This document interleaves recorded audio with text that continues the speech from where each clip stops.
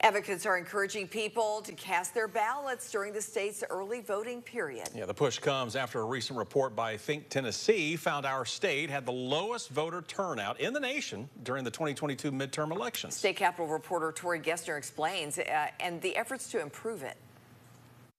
The process is simple. You go in, you give them your license or your identification, they give you a card, you go put it in the machine and you vote. But the people who do it in Tennessee are the minority. While our voter turnout rates have been consistently low over the last 20 years, this is the first time we've ever been in last place. Not even 40% of registered Tennessee voters cast a ballot in November 2022, the worst voter turnout in the country, according to a recent report by Think Tennessee. The Nashville-based nonprofit think tank says one of the reasons why was the lack of choices. Our elections across the state are not very competitive. According to the data, more than half of the state legislative races in November 2022 only had one person running, and that problem plays into a vicious cycle. Not as many people are voting, not as many people are running, and it just sort of continues to be this sort of vicious downward cycle.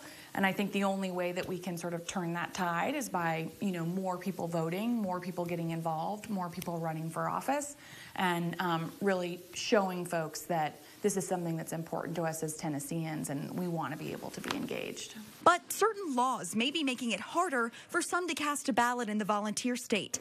Tennessee is one of only 2 states that require voters to mail in their absentee ballots versus dropping them off in person. 35 other states and D.C. allow voters more time to register compared to Tennessee, where registration closes 30 days before an election.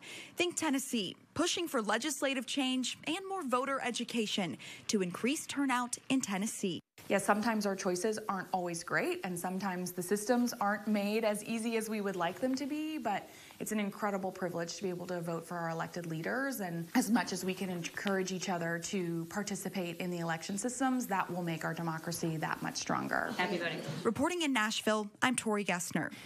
Think Tennessee also tracked Tennesseans' calls into the National Election Protection Hotline during the 2022 midterms. They found around 60% of callers were asking for basic info, even where their polling location is. The other 40% reported a challenge, including not being able to cast a ballot because they had not registered to vote in time, and not being able to cast an absentee ballot because they had not registered online.